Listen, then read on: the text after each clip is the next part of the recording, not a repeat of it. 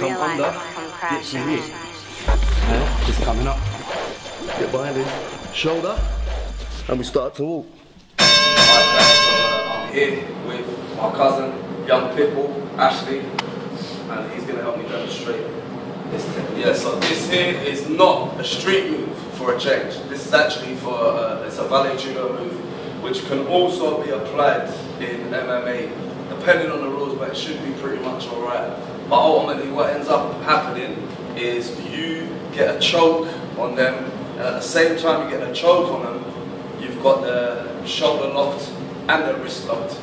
So that's pretty much game over. Alright guys, so from here, what we're going to be working from directly is the clinch. Whichever way you've entered into the clinch, is here or there. Alright, so we're starting off from here, this clinch position.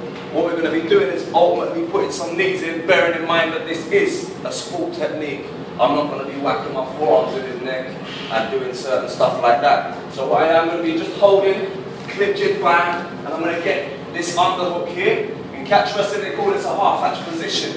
So all I'm going to do, I get this arm underhooked here, I plant my elbow tight to my body, and I put my hand where the bald spot would be. From there now, very simple, I'm going to work a figure 4, and I'm going up making sure that I'm not just staying on the wrist, I'm working up and getting into the edge of the hand itself there also.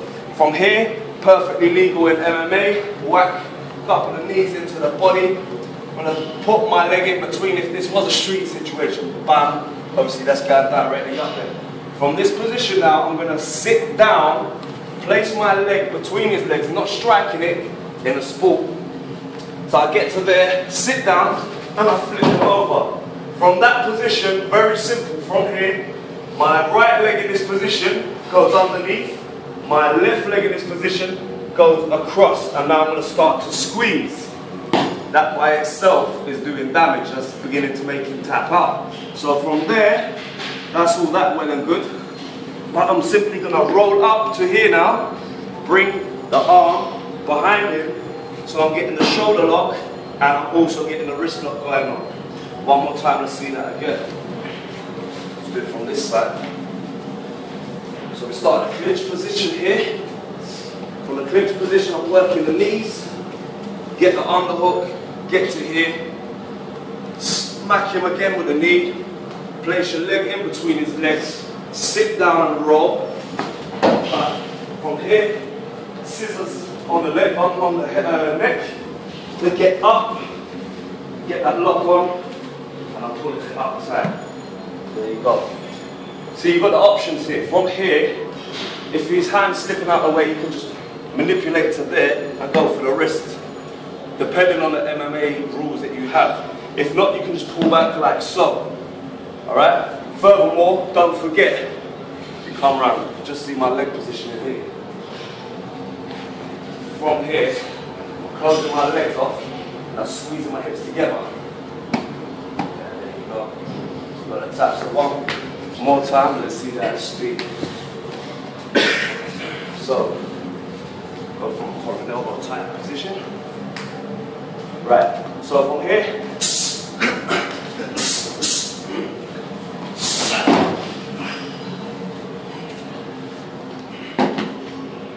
there, or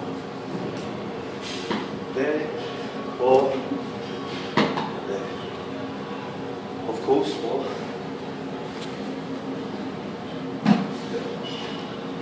That's it.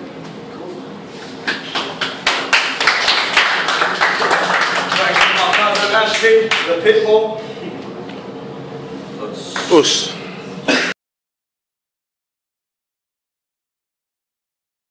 Security, we separate them without hindering one of them.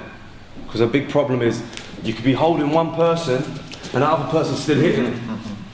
Yes, we don't want to be responsible for that, because that's like party to an assault. I've just put myself in a legal problem. So what I do, which is very quick, and I'm not, the SIA, they don't like anything around the neck, and they don't like you pressing down on the diaphragm, yeah, because a lot of people have died from positional asphyxiation, which is a big problem. So I never have a man front down, and I never have him on his back. I always have him on his side. There's room to breathe. He can talk. If he can talk to me, I know he's all right. Yeah. So what I do, if two people are fighting now, so these two are fighting over here. For the demonstration, I'm going to go on this side. Yeah. So I'm going to come into here. I get an underhook here, and I get just on top of the head here. From here, a nice subtle knee strike to the back of the thigh, just above the knee. Takes him down. Immediately, I have that lock again. I'm looking around left and right, who's next, so on and so forth. If I want to pick him up, what I do is I make sure, always in here first, bring my forearm over. If I just try to like somehow grab, backhand me, yeah, anything. All right, so I'll make sure I bring that in first, get onto here. Now I'll say, all right, I'm gonna get you up now, mate, I'm gonna get you up now, figure 4. Up he goes. I just hold it from here. Now I replace the figure 4 with my left hand on the elbow and this hand here. There you go. Just hold it there. And to ensure that I don't get head butted, I top my head off at the angle, just behind his rear deltoid. Just there. And we start to walk. I can transition from here into many other locks. From there, slide my arm in, get to here. There's a half hatch position from catch wrestling. So I could transition into many things. All right, so one more time, just looking at the escape, just beat up the air. Okay, we'll do it from this side now. I come over, bang, I'm into here, underhook, I'm into here. Now I'm gonna knee strike, down he goes. I place my knee now on his jawline, this knee, on his rib cage, and I bend him back now. Looking left, looking right. Yeah? If I make sure the arm is like this, then I've got the arm bar here. He can't tap because his arm's trapped. So just be very careful there, right?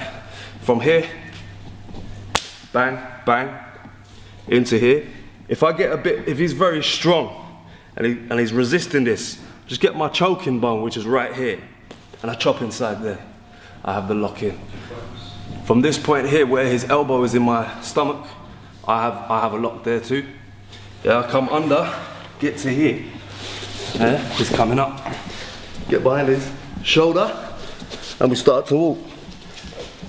Yeah, so if two people are fighting, and I have a colleague, one side. Stewart, do you want to get one guy? And I'll get the other guy. So these two are fighting. I'm gonna come in here, boom, underhook. Now this hand's not punching, boom, down he goes. Start communicating. We're looking around, who else? We've both got him. I wanted to give a signal as well. 3, 2, 1. Yeah.